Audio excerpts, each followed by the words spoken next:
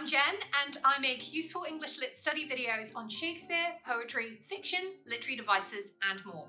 So in today's video, we are looking at one of the most widely studied American novels of all time, and that is F. Scott Fitzgerald's The Great Gatsby. The novel is famous for being a sober examination of the American dream, specifically for revealing the dark underbelly of the rags to riches aspiration which had captured the imagination of many in 1920s America and of course continues to capture people's imagination today.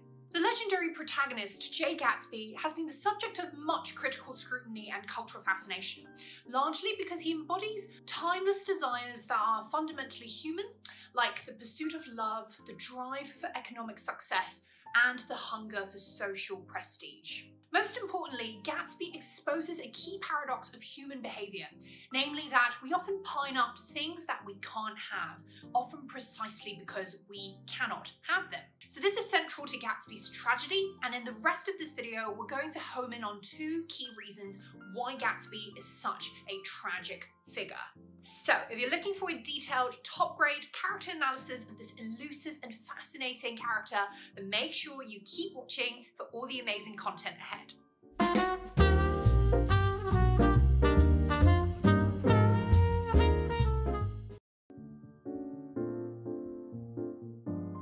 So, as always, let's start with a bit of context to frame our discussion. So to understand the historical background of The Great Gatsby, I recommend reading Fitzgerald's 1931 essay, Echoes of the Jazz Age, in which he reflects on the 1920s as being an age of miracles, an age of art, an age of excess, and an age of satire. Published in 1925, The Great Gatsby encapsulates this flamboyant and hedonistic zeitgeist of the so-called flapper era, when upholding morality took a backseat to pursuing pleasure. It's important to remember that the 1920s followed right on the heels of what was then the greatest tragic event in human history, World War I, from 1914 to 1918.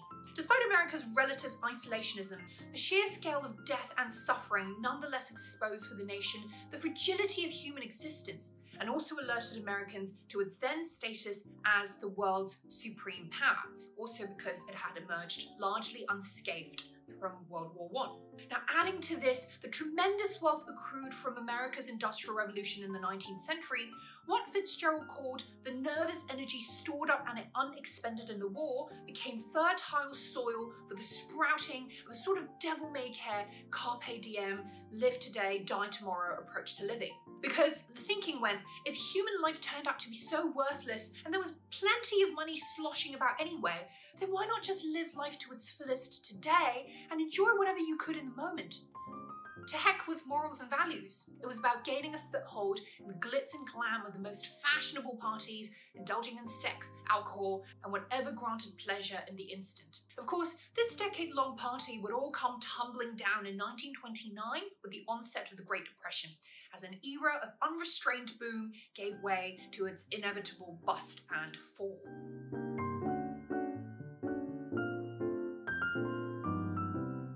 While popular culture has turned Gatsby into a shorthand for hedonistic excess, if we've read the book, we'll know that Jay Gatsby himself doesn't actually partake in much of the hedonistic activities. He merely facilitates them, after which he stands aside to observe.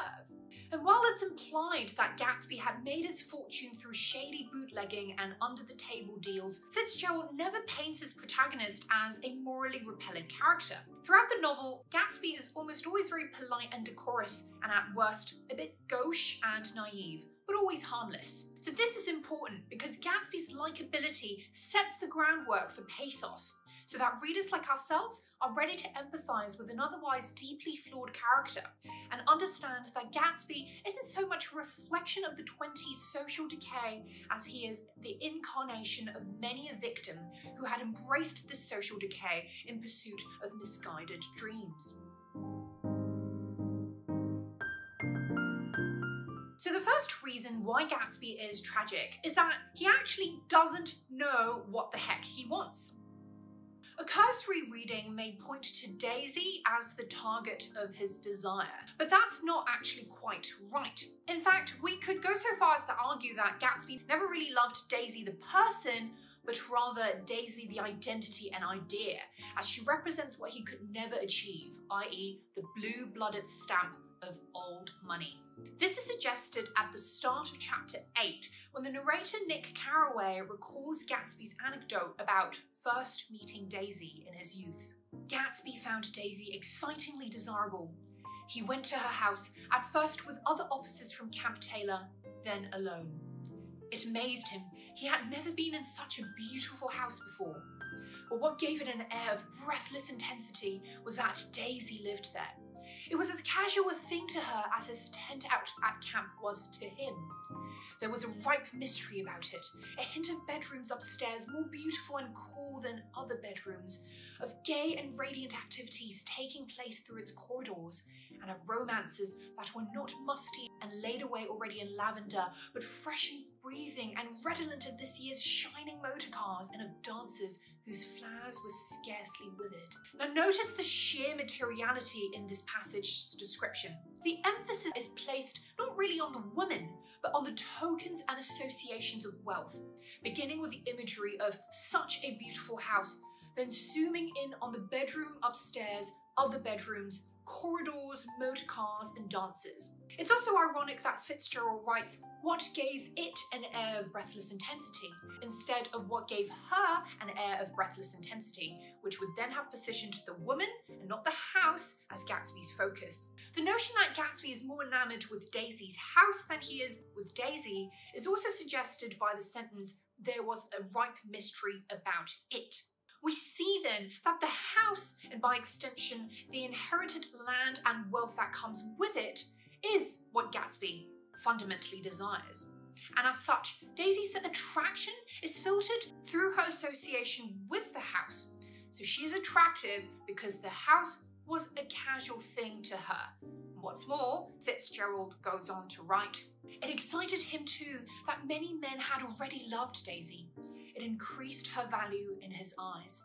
He felt their presence all about the house, pervading the air with the shades and echoes of still vibrant emotions." So like the house, the many men who had already loved Daisy are symbols of the upper-class society that Gatsby so desperately aspires to be part of. And they, not Daisy's personhood, are essentially what determines Daisy's value, which is itself a word that carries monetary rather than emotional connotations.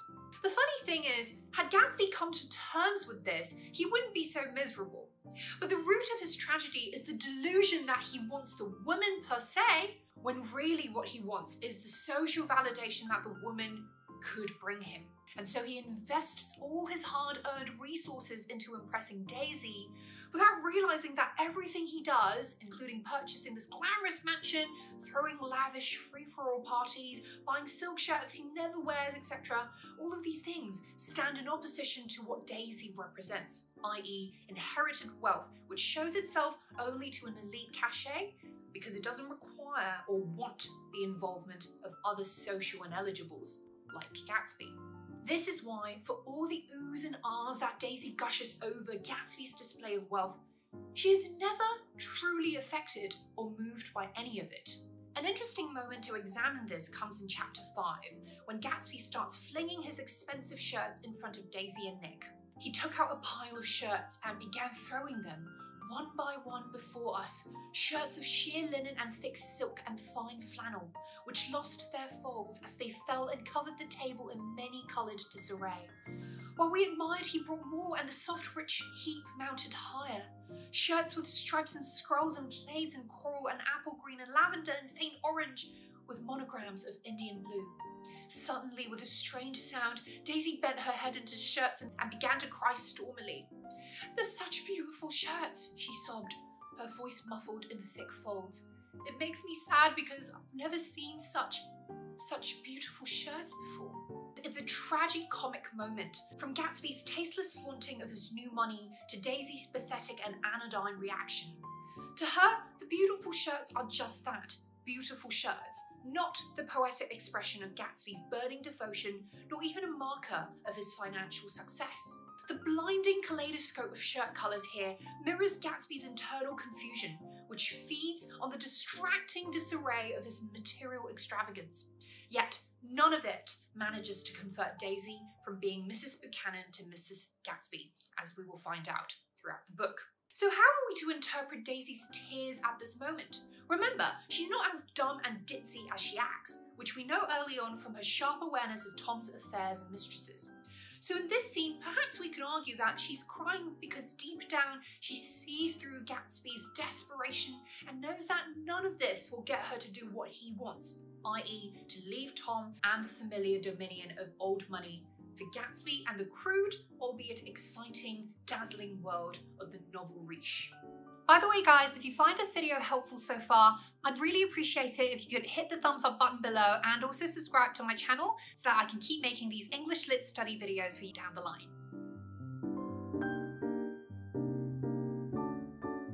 Now, just as Gatsby embodies this new money America, he's also a worshipper at the altar of new love, i.e. romanticism, because he's the type of person who believes that people marry for love rather than for necessity.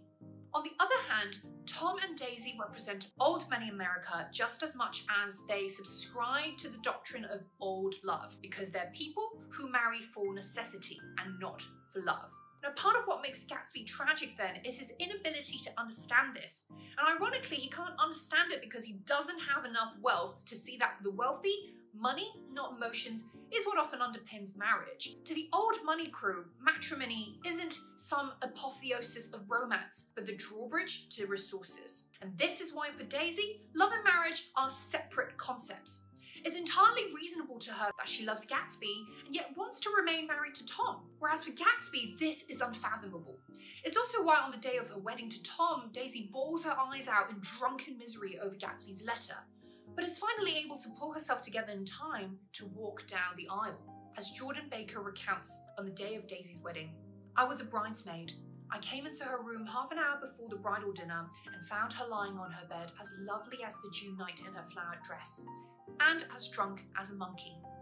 She groped around in a wastebasket she had with her head on the bed and pulled out the string of pearls from Tom. 'Take them downstairs and give them back to whoever they belong to. Tell them all Daisy's changed her mind. Say Daisy's changed her mind.' She began to cry. She cried and cried. And yet, despite the momentary hysterics and regret, Daisy didn't say another word after we gave her spirits and ammonium and put ice on her forehead and hooked her back into her dress. And half an hour later, when we walked out of the room, the pearls were back around her neck and the incident was over. Next day at 5 o'clock, she married Tom Buchanan without so much as a shiver and started off a 3 months trip to the South Seas." So the matter-of-fact tone and the use of polysyndeton and here reflect Daisy's practical, stoical acceptance of what must be done. Regardless of what she feels, she must marry Tom, because that's just what's socially expected, and it's simply another step in a sequence of actions someone like her must carry out. Notice that Daisy is cast in a passive role at this moment, as she is given spirit and hooked back into her dress, with the pearls being placed promptly back around her neck. So in her world then, marriage isn't something the woman has agency over, and is a ritual that she must undergo and condition herself to accept. Gatsby, however, cannot understand this, which is later suggested in chapter 7, when Tom and Gatsby fight over Daisy's affections at the Plaza Hotel in New York. Gatsby walked over and stood beside Daisy. "Daisy, just tell him the truth, that you never loved him, and it's all wiped out forever." She looked at him blindly. "Why? How could I love him? Possibly." "You never loved him." She hesitated. I never loved him," she said, with perceptible reluctance. "Not at Capulani?" demanded Tom suddenly. "No." From the ballroom underneath, muffled and suffocating chords were drifting up on hot waves of air. "Not that day I carried you down from the punch bowl to keep your shoes dry?" There was a husky tenderness in Tom's tone.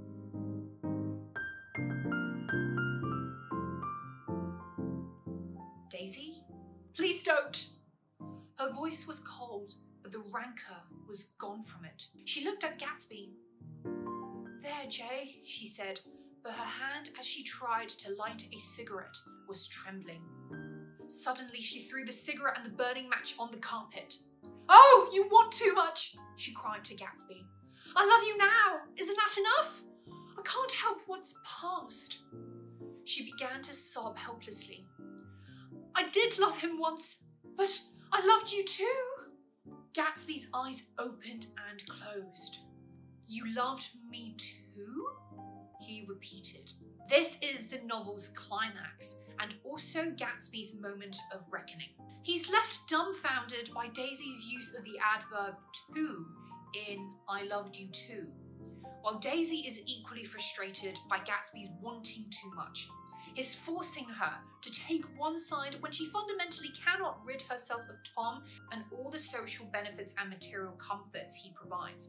Love to Daisy has nothing to do with why she stays with Tom, which is why she ultimately stays despite her husband's barefaced philandering and abuse. A great moment which crystallizes Gatsby's tragic misunderstanding about love and marriage comes at the end of the same chapter, when Fitzgerald juxtaposes an intimate vignette of Tom and Daisy as husband and wife against the lonely, delusional figure of Gatsby watching over the Buchanan's house from outside. Tom and Daisy were sitting opposite each other at the kitchen table, with a plate of cold fried chicken between them and 2 bottles of ale. He was talking intently across the table at her, and in his earnestness, his hand had fallen upon and covered her own. Once in a while, she looked at him and nodded in agreement. They weren't happy, and neither of them had touched the chicken or the ale. And yet they weren't unhappy either. There was an unmistakable air of natural intimacy about the picture, and anybody would have said that they were conspiring together. And meanwhile, Gatsby, standing outside the Buchanan's home, tells Nick that he wants to wait here till Daisy goes to bed. Still steeped in his delusional fantasy of Daisy one day leaving her husband for him. Exasperated over his hopeless romantic of a friend, Nick reflects. Gatsby put his hand in his coat pocket and turned back eagerly to his scrutiny of the Buchanan's house, as though my presence marred the sacredness of the vigil. So I walked away and left him standing there in the moonlight, watching over nothing. Now, this is probably my favourite scene in the book because it's so poignant, tragic, and poetic all at once. It's also dramatically ironic because Gatsby is completely oblivious to the fact that Daisy and Tom have already started mending their relationship, while he continues to pine after the possibility of Daisy leaving Tom. For all their fights and bitterness over Tom's infidelities and Daisy's whimsicality, the Buchanans are inseparable. The imagery of the untouched plate of cold fried chicken and 2 bottles of ale symbolises the staleness of their marriage and the mutual need for intoxication in order for either husband and wife to stand each other. But be that as it may, they share this unmistakable air of intimacy because they are, unlike Gatsby, people who prize the material over the emotional, who want the comfort of a familiar tribe over the daunting prospect of self-discovery, and people who would sacrifice personal authenticity for social validation in a heartbeat. Indeed, we see them conspiring together as they carry forth the mantle of a staid, complacent existence, cushioned by inherited prestige. All the while, the naive upstarts like Gatsby pitifully watches over nothing without even realizing it. And there you have it, guys. 2 main reasons why I think Gatsby is such a tragic figure. First, because he doesn't even know what he truly wants, and second, because he suffers a deep misunderstanding about love and marriage. So I'm sure there are many other reasons for Gatsby's tragedy, so if you guys have any other ideas, please do share them in the comments section below. Otherwise, please do hit the thumbs up button if you found this video helpful for your studies, and subscribe to my channel and switch on the bell notification so you never miss a top grade English Lit study video from me. And I'll see you guys very soon. Bye!